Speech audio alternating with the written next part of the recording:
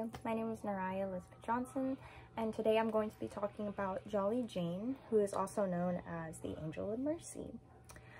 So within medical care, physicians take the Code of Conduct, which is the principles of clinical ethics, which states that non-maleficence is the obligation of a physician not to harm the patient. Yet, Honora Kelly, also known as Jane Toppan, or another alias, Jolly Jane, obtained the name Angel of Mercy. Being 25 years old, she was employed as a nurse in Boston, Massachusetts, distributing toxic amounts of medicine and food, or lethal injection of morphine and atropine, defining Jane Toppan as an American serial killer. Okay, so just some background information about who Jolly Jane actually is. So Honora Kelly was born on March 31st, 1854. Quote, her mother died of tuberculosis when she was a year old, end quote. McBriar. Shortly after, her father, Peter Kelly, who worked as a tailor, was said he went insane and was found in his shop with his eyelids sewn together, which inevitably led him to the asylum. Within 1863, Kelly's father took both herself and her sister, Dela, to an orphanage known as the Boston Female Asylum. Within the orphanage, the staff kept detailed notes within the children's files. Jane was known to be a pathological liar who, quote, displayed the marks of a sociopath, end quote, by McBriar. Also, she was adopted by, quote, Miss Anne C. Toppan of Lowell, Mass, end quote, to live her life as a servant for the family. She was given the surname Jane Toppan as they preferred a less Irish sounding name, especially during this time when there's mass discrimination against the Irish heritage. Alright, so just some history about Miss Jane.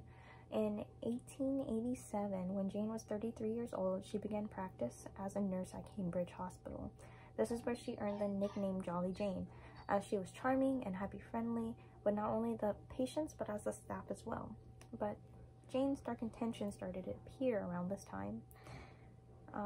Jane would misuse morphine and atropine as she was fascinated in experimenting on her patients, as she would mix the chemicals to see the patient's reactions. Jane would spend her time forging fake documentation to justify her medical treatments.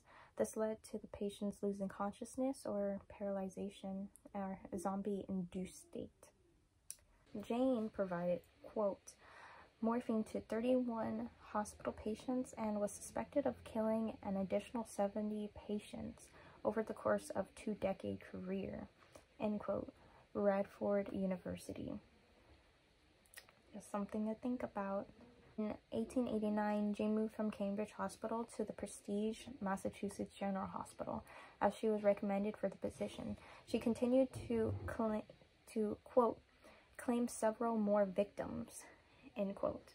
She was shortly fired for not properly taking care of her patients. She returned back to Cambridge Hospital, who also fired her for opioids recklessness. Jane established to become a private nurse during this time. This is where she started to have a poisoning spree with cycline. I believe that's how you pronounce it. But to conclude, Jane would target elderly patients, those who were known to have underlying health issues. When the patient were to pass abruptly, no one would fall suspicious to the situation, since they already had medical conditions, which was surrounding the death, which seemed like they passed as a natural cause.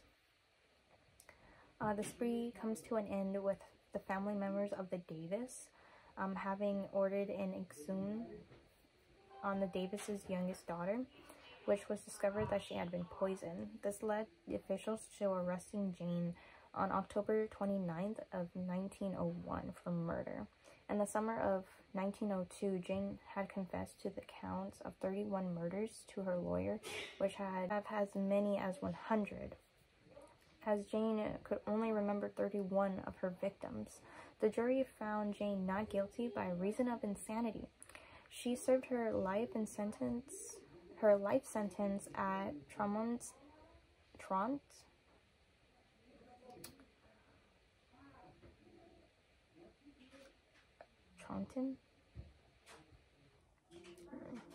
In the summer of 1902, Jane had confessed to 31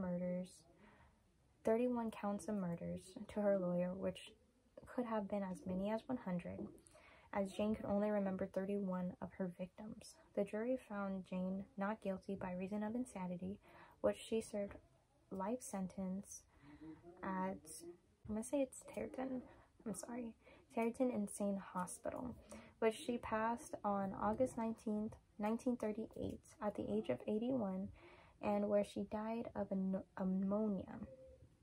Jane would be considered the first female serial killer in American history. So that's what I found. I'm not entirely sure if she is the first American female serial killer or not.